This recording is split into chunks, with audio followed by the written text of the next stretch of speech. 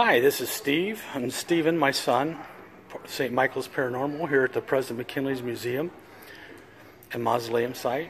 These are the old streets of Canton.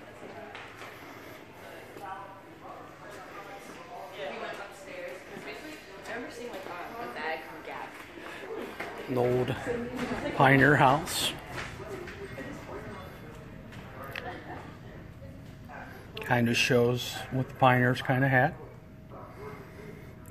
So if you want to complain, think about their life.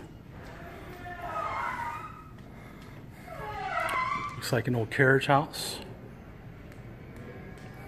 As we walk.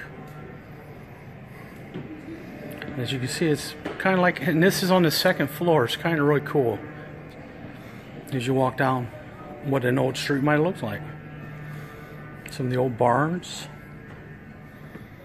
Here we got Dan Miller and Sons, old general store type deal.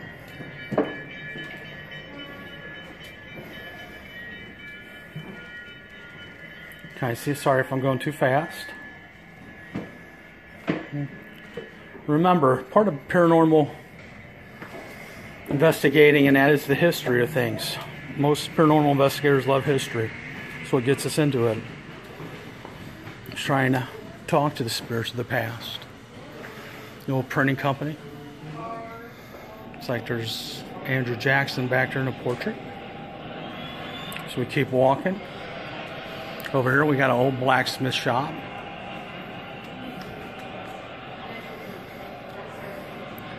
That's a hotel there. Manufacturing company. Like I said, remember, this is all inside, so it's really cool. Kids would love it.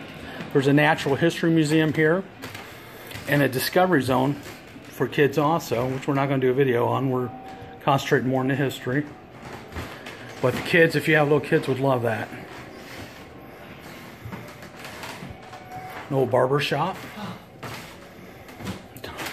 Our friends from Ghost Brothers would probably like this.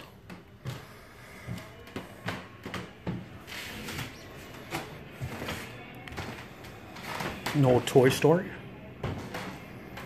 I'm trying to move along so this video is not so long that it bores you. I try to keep them a little short. We're going to start producing more.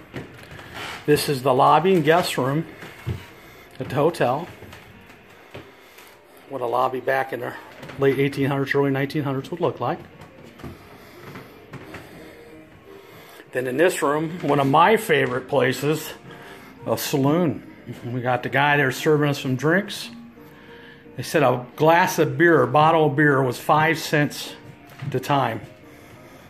Pretty cool. And then we're going to go through the saloon doors. Little Captain America action for you. Public telephones. I don't know how many people remember old telephones.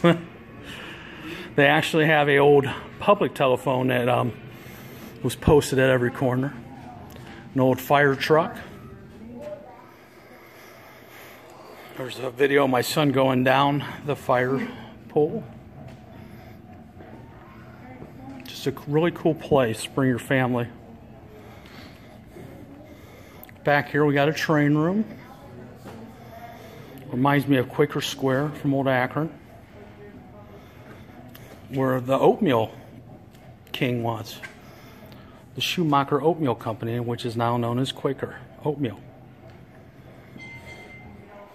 An old garage. Ford.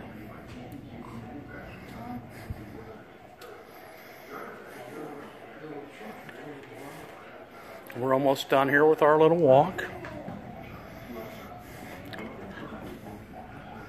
Old pharmacy. Some potions. Different chemicals.